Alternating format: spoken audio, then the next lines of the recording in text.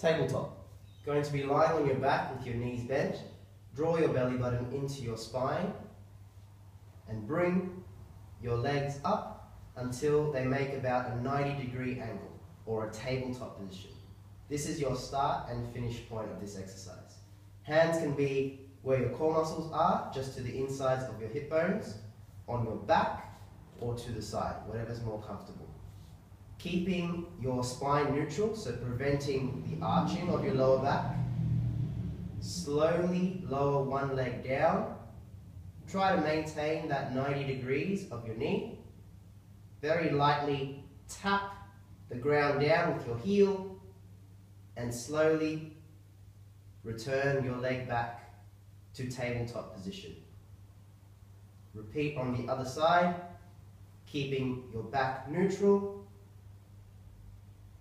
and slowly returning back to tabletop.